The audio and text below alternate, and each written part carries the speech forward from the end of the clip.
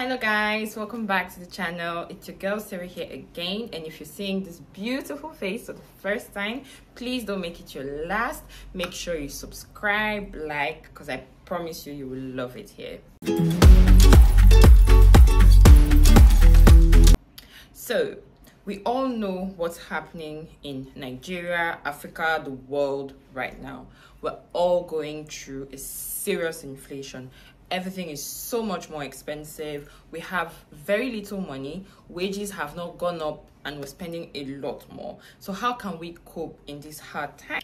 The solution is to actually grow your streams of income. So if things are more expensive and you're earning the same amount, obviously you'll be able to afford less things, which means you have to bring down your standard of living. But if you're able to increase your means of income or sources of income, meaning you're earning more, so you're relatively earning more than you were before, so though the prices are going up, you're still able to stay afloat. So that's the ideal situation we want to get to.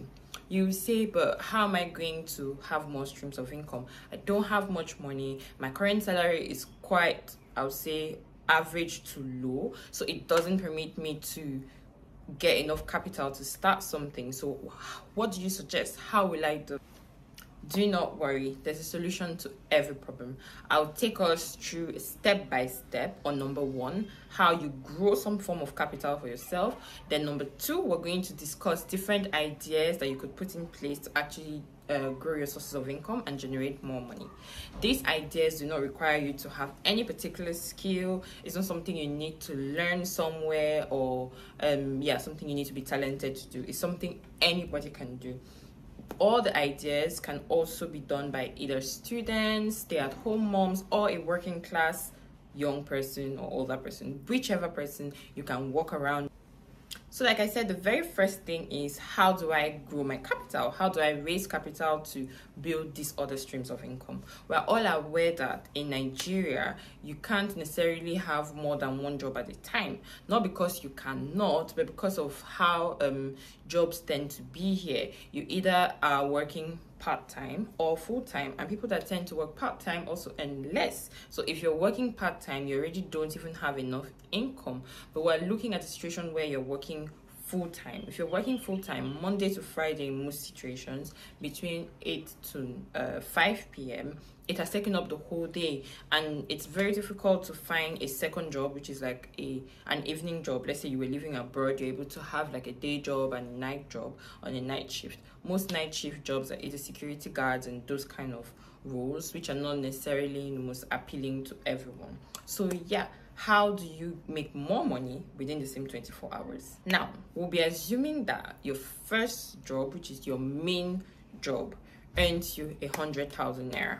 I decided to go by 100,000 naira because this is just in between low income to medium income. So let us assume that you're earning 100,000 naira. If you're earning less than this, you would just use the percentage I would be using for the 100,000 naira to work out what you'll be able to get. So I'll be using 30% as what you would aim at saving. So if you're earning 100,000 naira, 30% of that is 30,000 naira. So if you're saving 30,000 naira every month and you have a target of, let's say you're trying to raise, because we're talking of small businesses, you're trying to raise 100 or 200,000 naira, that gives you an idea of how many months you need to save that 30%. So that 30,000 naira for someone that is earning 100,000, you will save 30,000 naira. To raise 200,000 naira, you will need 6.5 months. Whereas if you're earning less than that, 30% of your amount, you will calculate it to see how many months it will take you to get to the amount you need to start the business. You may say, but things are already so tough. How will I be able to let go a whole 30% of my current income when everything is so expensive? I can't even afford things. How am I able to even save on top of that? Actually, it's just about sacrifices. I'll take an example of ladies or women. Even though things are very expensive, we still make our hair, we still do our nails, we still do so many other little things, which if you decide to forego, you will see that you're able to save some money. For that period of time, you can literally become a cheapskate, like a real cheapskate. Whatever you were spending on food, reduce it. If you were eating 3 or 4 or 5 square meals, reduce it to 1 or 2. You're saving for an objective, and it's for a short period of time. Let's say you're saving for 6 months. All the food you have been eating, all the enjoyment you've been doing, going out, doing this and that, or whatever are the things you normally spend your money on, you've been doing it for years and has not taken you anywhere. So if you're going to just restrict yourself a little bit for a short period of time for a better benefit of yours, I think you should take that option. So yeah, just put it in mind that it's delayed gratification. I'm going to reduce my expenses right now so that I can save up some money to help increase on my income. So you've succeeded in saving this 30,000 naira for the last 6 months, and you have 180,000 naira. Now let's talk about which are the businesses or the different things you could do to grow these sources of income. The very first one I would say is POS business. Yes, it may seem like, why do I want to do a POS business? Well, if we work out how much you stand at making, very clean and clear maths, you would become interested in this. So everyone around you would know that if you look left, you look right, there's somebody doing POS, because getting access to ATM machines is a lot harder, especially within estates, and like if you're further away from a commercial area, and we always need to withdraw money from our account for different transactions. So you see that the average Nigerian tends to use POS a whole lot, and there's never enough POS. Now, let's assume that you are a stay-at-home mom or you are a student, meaning that you have enough time on your hands. But if you're a stay-at-home mom and a student, how did you save from that? I would expect that you were saving the money from your allowance if you're a student, or from, as a stay-at-home mom, some have allowances, some have like the monthly feeding money. You use that to save. Whatever money that is coming in, use that to save. Now, if you've saved that money and you are usually at home, that makes it a lot easier. You don't need a shop. All you need is a sign at your gate or at the front of your house that lets people know that there's a POS service here. So when people need your service, they will literally come and either press your bell or knock at your door, and you'll be able to attend to them. If you have someone staying with you, maybe a security guard or a brother or a sister, someone that is just staying in the house with you, you can as well use them. So for example, you're going to work and you have like a sister or a brother that stays at home, or someone that stays at home, they can man the POS terminal for you, someone you trust anyways. Now, why is POS interesting? For a transaction of, let's say you're trying to withdraw 5,000 naira, they charge you 100 naira. If you're trying to withdraw 10,000, it's 200, and so on and so forth. So you can work out that with a capital of between 100 to that 180 or 200,000 naira, in a day, you can easily make 2,000 naira. If you're making 2,000 naira as your profit daily, in, let's say, 25 days, let's just say that there's some Sundays where maybe you didn't run the POS terminal or whatever.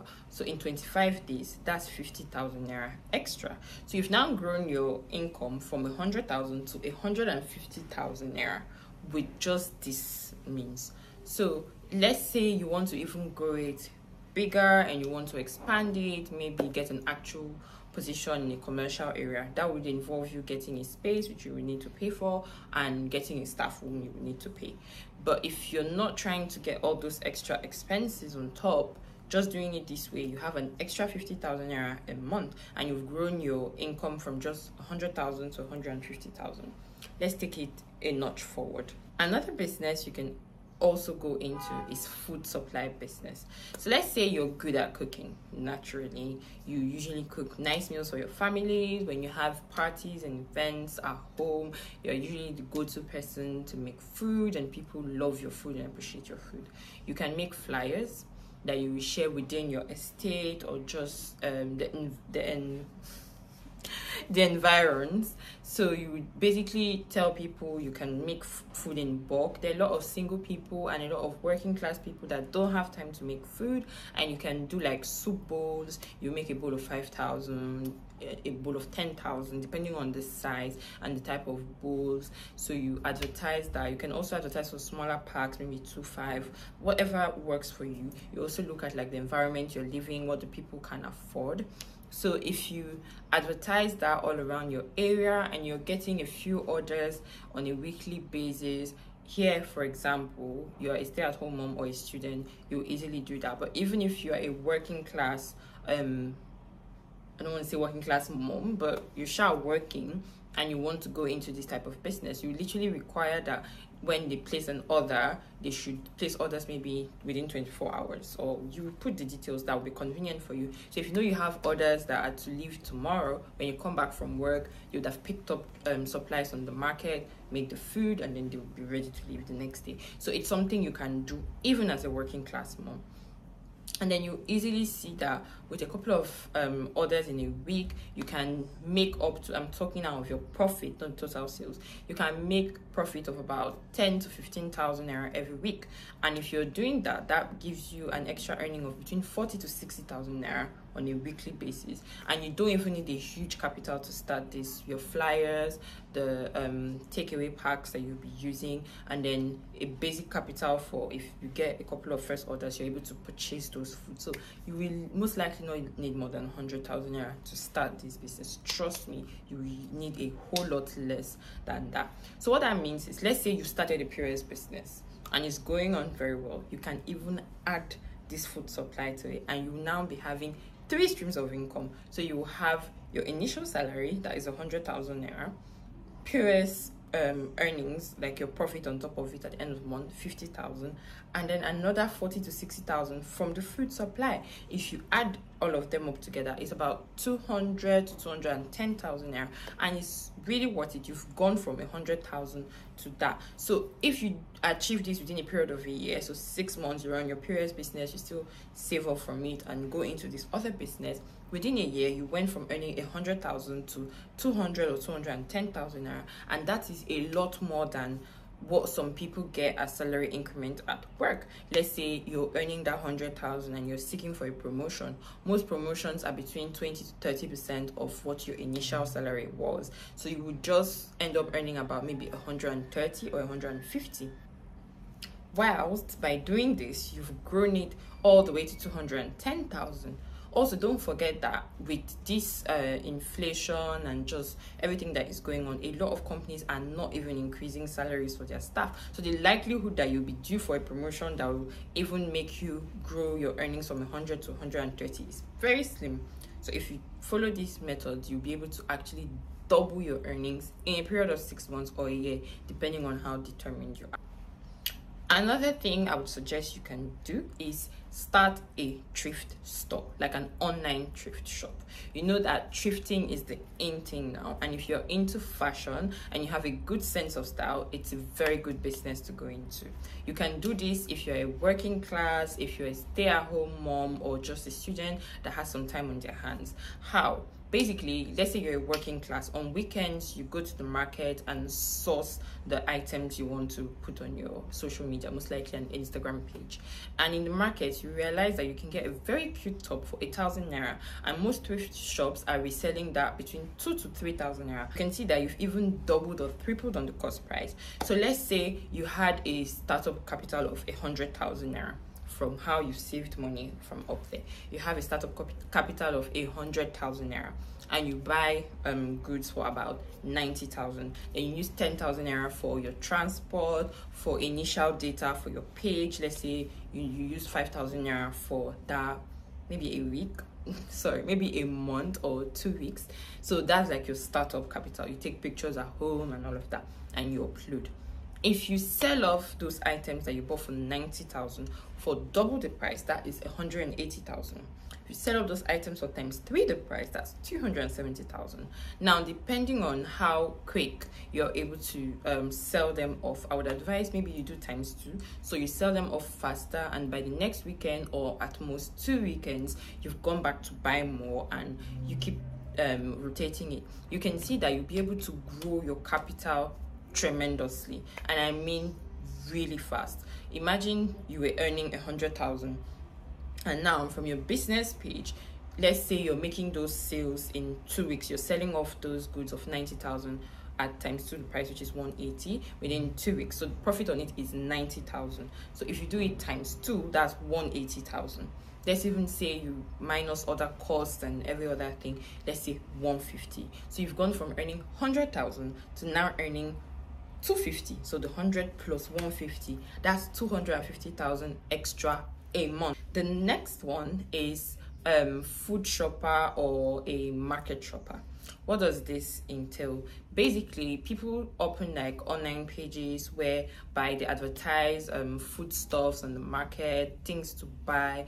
They will share, like, let's say they buy a whole cow and they will advertise for people to share the cow. So you know how if you go and buy like beef, like cow meat or goat meat or whichever type of meat that you like, you go and buy it in cage or in smaller pieces, it costs you a whole lot more. When you know that a whole cow is maybe 200,000-300,000 naira, and then you're buying meat in your house for like 30k, 40k, sometimes 50k, and it lasts you about a month, and it's just a portion like this at most.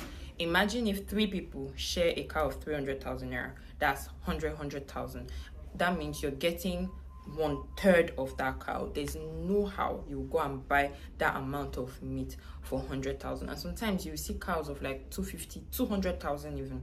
So a lot of people are always interested in buying this type of cows. So if you're running this type of business whereby it's like a market store on Instagram, a lot of stay-at-home moms or working moms or just different moms that don't have access to markets around them like this type of stores, you advertise like tomatoes, how much is like a big basket, how much is a basket of pepper, just the different things that Nigerians tend to buy from the market, and you make your money on top of it. On top of that, you can also arrange for the supply of these items to their home front. You make another earnings from it. So there's so many ways you can make money from basically being a market shopper for various people. And because literally so many people are buying from you, because like I said, people are coming back late from work, there's no time to go to the market. If they know that by the time they are back home, you've already supplied them like what they need for the week, yams, everything that is necessary, people are going to take up this opportunity, and you can make up to 20 to 30,000 naira a week, even more depending on how big your following becomes and all of that in a week. So that is an extra. If you're making 20,000 in a week, that's an extra 80k a month. If you're making 30,000 and so on and so forth, there's an extra 120,000 a month. So you can see how you're growing your initial 100,000 monthly to nearing the 200s and even more in just a short period of time by being just wise and making a better use of your finance. Bear in mind, you do not have to be a stay-at-home mom to do the monthly the market shopper business, because you can do it on a weekly basis or you can do it twice a week. You just organize yourself, have contacts in the market. A lot of times they will literally even call you, the butchers, they'll tell you they're about to kill a cow, this is how much it is. You just contact your people and just get things together. All it takes is just logistics and you'll still make your money. So yeah, this is just some of the ideas on how you can grow your streams of income and increase your financial capital from earning 100,000 naira a month to earning up to 200 and even more in a month. All it takes is delayed gratification, hard work, and more importantly, smart work. Let us know in the comment section down below, what are you doing to grow your streams of income? What are the different things you're getting involved into? I didn't talk about things like makeup, hair, baking, because they actually require a skill, and we're talking on just a basic ground. You wake up today and you're like, okay, how can I earn more money? I don't have time to go and learn a skill and this and that. What can I do to earn more money? And this is just some of these ideas. If you have more ideas, please let us know in the comment section down below. Remember to like, share, and subscribe to this video. I'll see you in my next one. Bye.